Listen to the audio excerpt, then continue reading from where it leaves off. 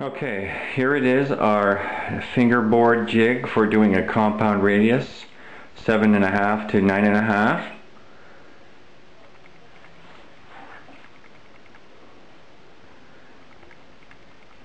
And we'll just take a few shots,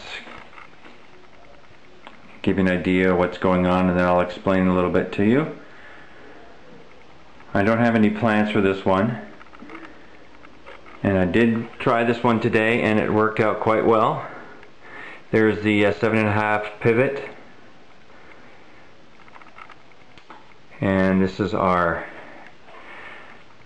9.5 pivot piece.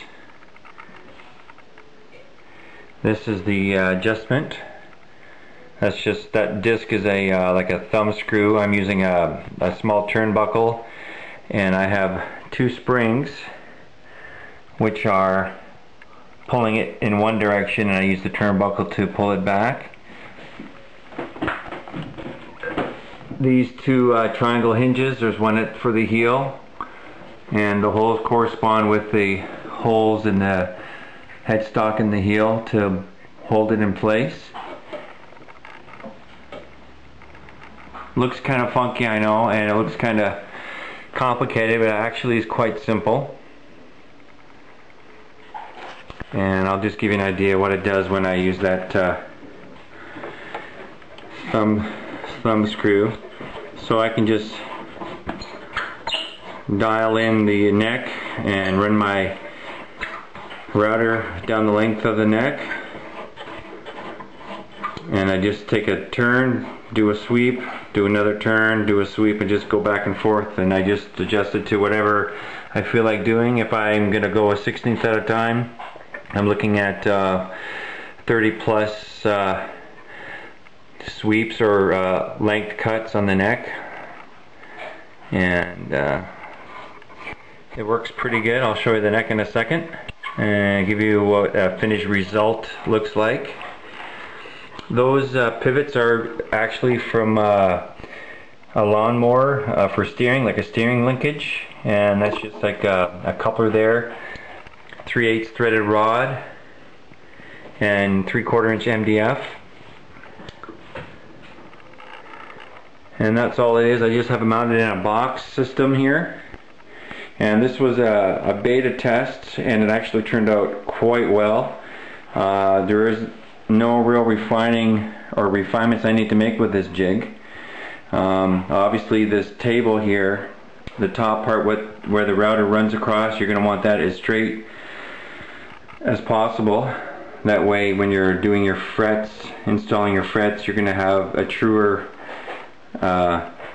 surface for them to be mounted into, and less fret leveling involved.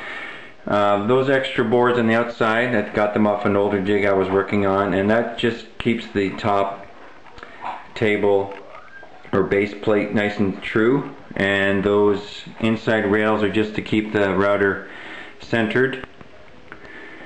And you'll see the shots of it in action later on in the tutorial.